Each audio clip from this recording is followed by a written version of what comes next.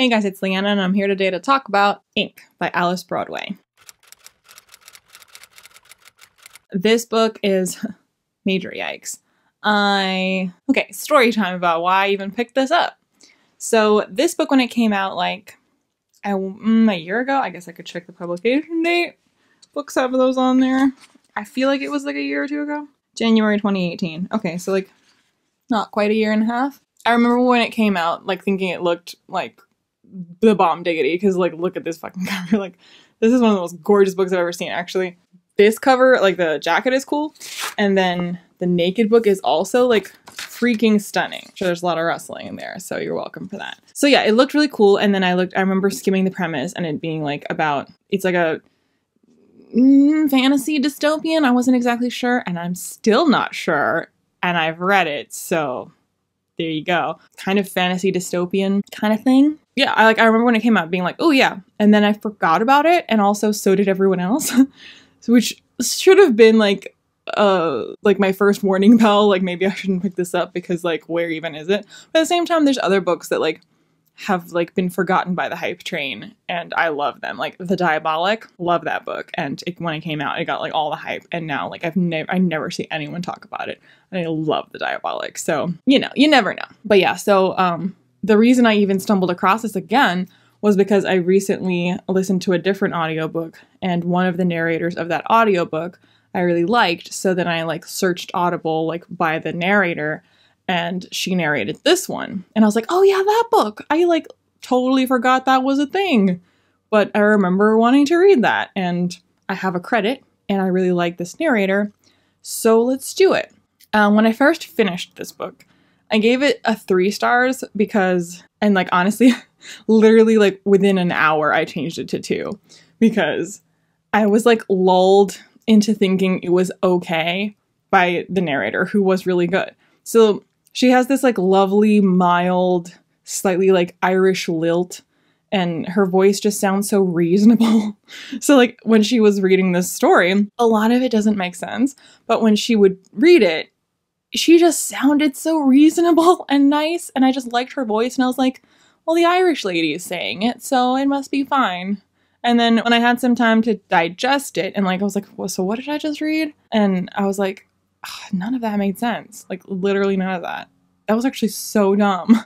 So I was tricked by the nice narrator lady. Okay, so it's a pretty short book, so I shouldn't have a ton to say, but I think I ranted about A Court of Frost and Starlight for like half an hour, and that book is a novella. Oh god, that book still makes me angry. Anyway, that's not what we're here to talk about. Ink. This is the first book in a series. I have not read the rest of the series, nor do I intend to read the rest of the series. And I've had recent experience, Brandon Sanderson, with people telling me I can't judge things until I've read them in their entirety, i.e. a whole series, which I think is stupid. Yes, you absolutely can and should judge things both individually and as a series. Like, people who see the Star Wars movies, they rate the Star Wars movies individually and then also as a whole. Those are like 2 different conversations. Anyway, that's also not what we're here to talk about, but yeah, that. So yeah, this is the first book in a series. I don't know where the rest of this goes. I really don't care. I'm just here to talk about the first one and to talk you out of picking up this series. If you want to pick it up, go ahead. I mean, let me know. I'll send you this one because this is super pretty, but dang. Okay, so like per usual, I didn't plan to do a review or a rant or anything. Like I never go into something expecting to dislike it, so I never like decide that it might be worth it to take notes until either after the fact or at best halfway through, and then it's kind of too late. And I'm never ever going to reread something that I hated just to take notes. Sorry, I don't love you that much. If you want to pay me to do that, then maybe I will, but I'm doing this for free, y'all. So spending hours reading this once and not liking it is plenty. So yeah, the premise is pretty much what I said. What did I even say? The part about it being tattoos? I don't even remember. But based on the title, that should come as no surprise. It's like tattoos in a magical and or dystopian situation. That's all I know that's all I knew going into it. That's still all I know. Nothing happens in this book. Like nothing. Literally nothing. And that said, a very good writer can make nothing very interesting. If what they're doing with like even though maybe nothing's happening plot wise, like there's not a lot of events, if what the author is doing is like really interesting examination and discussion of like a situation, kind of like just like painting a portrait in words, I'm all about that. Like that'd be great. And part of the reason that I do like Name of the Wind and why other people do not is because Patrick Rothfuss does it all the time. If you listed like a timeline of events, like what happens in Name of the Wind, it's a long book, so like there's stuff that happens for sure, quite a few things that happen. But for such a long book, actually not a lot happens in terms of, again, like a timeline. But Patrick Rothfuss, I think personally, what I enjoy about his writing is how beautifully he sort of paints the scene, paints like a character's mindset, a situation, like he's just like painting a beautiful portrait of every single event. And I just really enjoy the experience of it. Not everyone likes that. And this book didn't even do that. So what I'm trying to say is just because nothing happens isn't necessarily going to mean that I hate the book. In this case, nothing happened and it was bad. So basically, this is in like, I think the future of our world. I think it's pretty unclear, but they seem, sorry, I'm checking if there's a map. There is not. They seem very British. Their slang and like their obsession with tea. It's not just because the narrator was Irish sounding. Like I feel like this is meant to be like a dystopian Britain. If not actually dystopian Britain, then based on that, I don't know, it's very unclear. Plus, the book also weaves in a ton of like fairy tales that we would recognize. Fables, fairy tales, folklore, even myth, like Greek myth. But it's retold in a way that fits this world, and it's not cleverly done. So I was going to say, like, if you wrote a book that's kind of almost like a parallel universe, where you see all of these stories you do recognize, but they're all, like, twisted on their head, that could be super interesting. There's a lot of things in this book, like, the idea of it, I was like, that could be done really well by someone who's not Alice Broadway. Because I think I know what you were trying to do. Maybe you weren't, I'm giving you too much credit. There's like stuff in there that someone else could handle very well. Like it's an interesting concept. You just executed it so poorly. So yeah, in a way, it's a sort of a way to flesh out the world. If you could, I don't really want to call it a world because that implies world building and there's practically none. But a way to sort of understand these people's belief system and culture and like why the F they're tattooing themselves. That's basically told to you kind of through character interactions, but a lot of it is through these like retold fairy tales, which are stories that these people read kind of biblically, but also not. It's very strange. I'm all about not info dumping. Like I love when a world is sort of organically introduced to you, where you don't have like 3 pages of exposition explaining to you the religion or the culture, but this wasn't done very well, so I'm super confused. Okay, so I'm just tired of holding it up and it's super shiny. So basically, the situation, as I understand it, is that everybody tattoos themselves with everything that happens in their life, all their life events, all their decisions, who they are, what they do. There's certain tattoos that are sort of obligatory, like kind of like we have birth certificates and stuff like that, that like you don't get to choose whether you have one. Like everyone has a birth certificate. Everyone in the US has a social security card. Like you just have these things. So there's certain tattoos that are like that are kind of like government standard issue that mark certain things like facts about you on your body.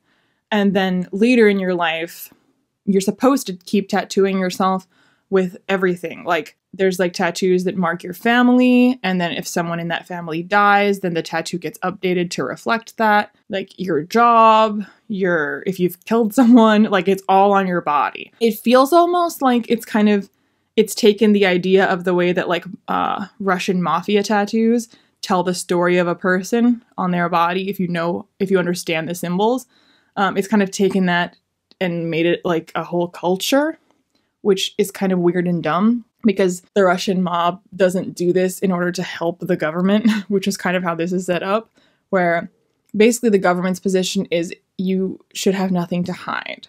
So you should be willing to put your whole life story on your body because we're all about transparency and honesty.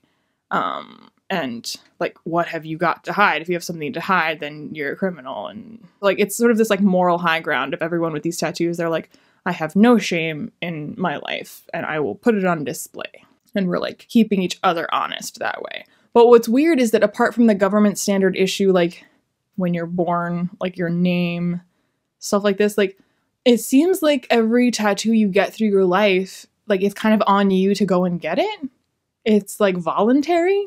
And I just don't fucking understand why people would be that. People aren't that honest. They just are not. So it's structured in a way that's very loose. Like for this to actually work, I would picture a really rigid society where you're constantly monitored and everything you do immediately there's like a tattoo artist ready to go to tattoo it on you. But it's not. It's people like going to tattoo shops like more frequently than we have in our real world, but it's basically the same. They go to the tattoo shop and they're like, this is what I had in mind. I kind of wanted this to mark the fact that my baby is born. So can you do that? And they'll like talk about the design and then do it. And I'm like, if it was painted as just like the culture like is into this, it would be different. But it's like literally the government is into this. Like it's like a government job to be a tattoo artist. And the government is pro tattoos. So it's just, it doesn't work. Like it needs to be either more rigid for it to be a government thing or it needs to be not a government thing where people are just kind of like, this culture is more into tattoos than we're used to in our culture. But it's like a whole thing beyond that too, because it's also a religious thing. Because, so they're all inked and the enemy culture are the blanks, i.e. people that don't have tattoos of any kind. And they're like, oh my God, that's so shady. That like, what do you have to hide? If like, why aren't you willing to tattoo your life story on your body? Like how terrifying it is to meet someone and look at them and not know anything about them because it's not tattooed on their skin. So the blanks are like the boogeyman and like the government's like, you know, watch out for the blanks. And I was like, I guess that's kind of a cool concept. Like the idea that you have something to hide if you don't tattoo yourself. But again, the way this is structured, it just doesn't make sense and it doesn't work. So at its core, like the kernel of an idea there that having tattoos is inherently honest and not having them, you have something to hide. Like just that by itself, like, okay, you could take that and you could run with it and you could make something out of it. But this isn't that something. It's not. It's terrible. Okay, and so like where did this start? We also get sort of like a origin story for like their faith in tattoos. And it's told kind of like a fairy tale, but there's like these two sisters that like they're just nice and I forget exactly how the story goes, but their dad is dying and his like one regret in life is that once he dies, his story dies with him. There's no record of him. And so he wishes that his daughters would be able to have their stories told, like, permanently or some bullshit like that. And so when he dies, the one sister suddenly, all of her life events start appearing on her skin, like, magically. So she's not going to a tattoo artist to get this done because she's like, Dad, in your honor, I'm gonna go and tattoo myself. No, she like is magically happening where they just appear on her skin. And again, if this book worked like that, where everybody like it just magically happened, that would function better. It would be a whole different, like the idea of it being voluntary is where the morality question comes in, but it just doesn't work. So the only way for this to work is if in this book it was magically appearing like involuntarily. Anyway, in the origin story, it's involuntary. And so she like marries a prince and her sister is like now living in obscurity. And then she goes to visit her sister and her sister is blank. She doesn't have these tattoos appearing on her. And she's like, oh, that's weird and bad. So it's basically Sleeping Beauty because the marked sister, she like has a baby with the prince and they don't invite the blank sister to the christening, even though like everyone on the planet at that moment is also blank because it's only this princess who magically has them appearing on her skin. So everyone is blank except for her, but her sister is the evil one. Anyway, they don't invite evil blank sis, and evil blank sis Maleficent style does show up and is like, I'm gonna curse your baby to pierce her finger on a spinning wheel at 16 and die. And, like, someone else is, like, a fairy and is like, no, she's just gonna sleep for 100 years. And then there's, like, a cheeky thing about how when the princess wakes up at 16 is woken by a prince. She's like, thanks for waking me up, but, like, I'm 16, so, like, maybe I'll marry you someday, maybe not. Let's cool it because I'm 16. And I think it was supposed to be like one of those like modern, like, yeah, that's a better story, but just, the whole thing was so weird and dumb that I was just like, okay, whatever. This is all like a weird, completely fairy tale type thing where you just accept a lot of strangeness like that, but all of a sudden we're getting real and we're like, whoa, I just met you, I'm 16. And I'm like, okay, the rest of the story was weird, but now we're getting real. Anyway, so that's like their origin story. And like this blank sister, who's the evil one, is known as the White Witch. And she's like the first blank. So she's kind of like the devil.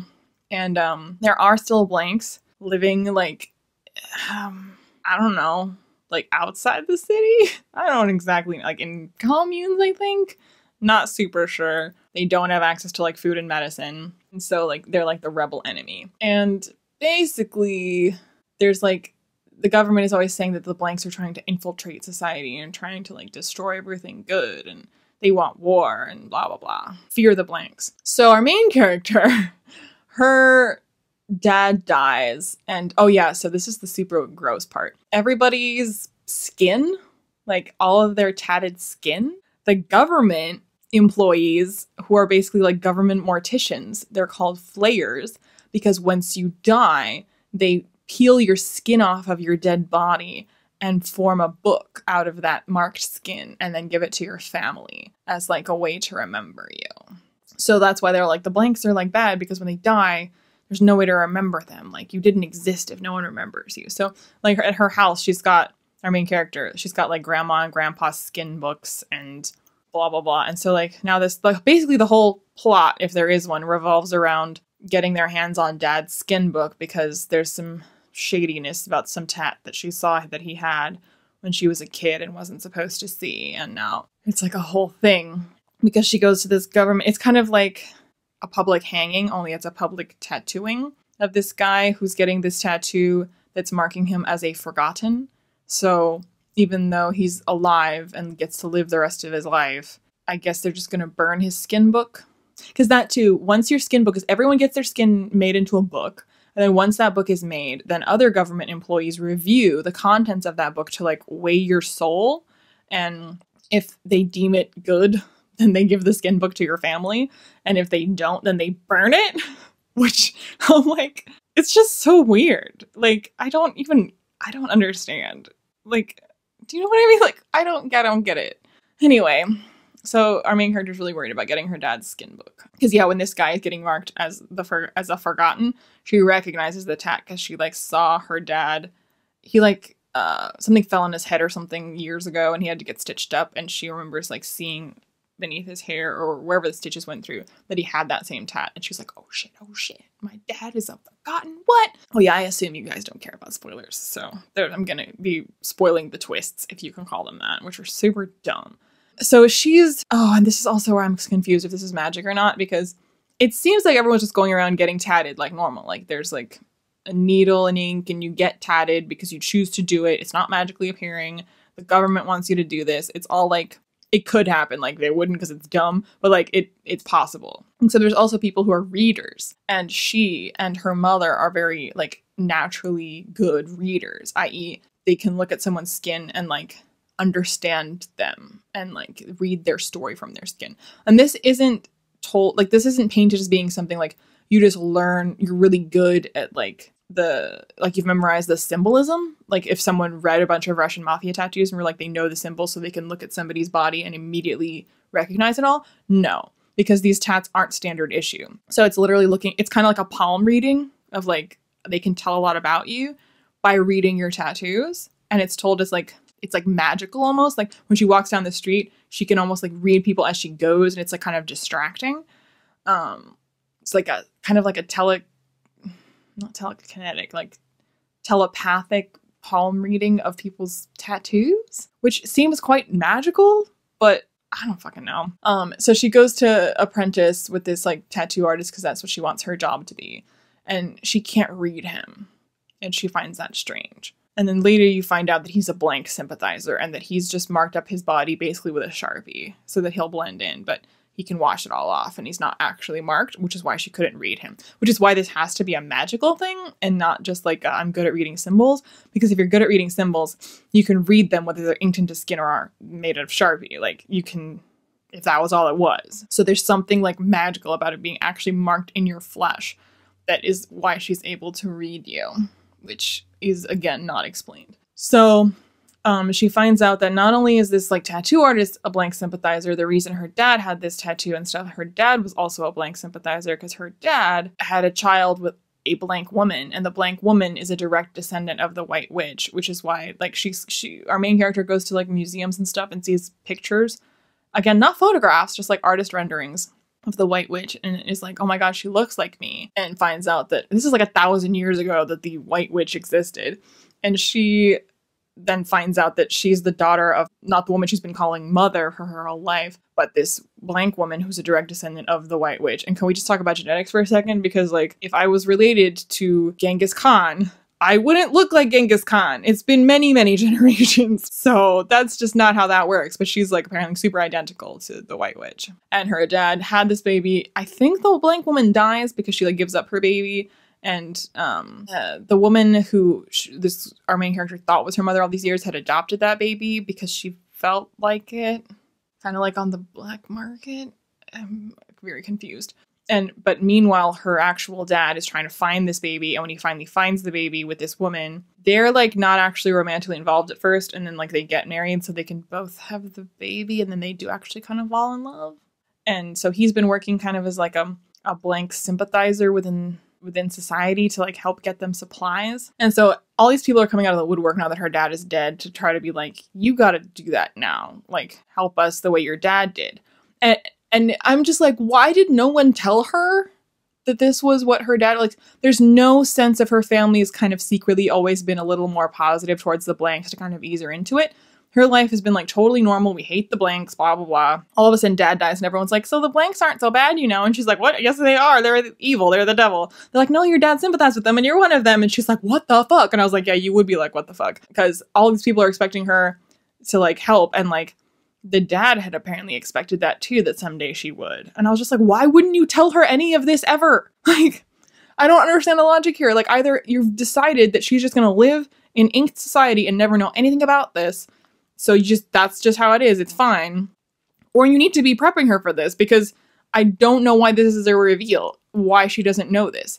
And then the way that other characters trust her, because she clearly doesn't know anything about this. Like it's very obvious. They kind of test her to see if she knows. And it's very clear she has no fucking idea. And she's very pro-government, like very pro-government. And they just decide to like tell her all this stuff and out themselves as blank sympathizers. And I'm like, why? I would not. She clearly doesn't care about you or about your cause. Like, this is ridiculous. And that's exactly what she does when it comes to like her dad's like weighing of his book ceremony. That's when all this reveal happens that like, this is who she really is in front of every fucking one. And she's angry and she tells the government to burn the book. And all these other people are like, how could you do that? You betrayed us and your father. And she's like, y'all didn't tell me any of this shit about who I really am, about my blank mother. So I was pissed. And then the government is like, yeah, we were following you all along. We just wanted to see if you were actually loyal to us. And you are. And she's like, yeah, I am.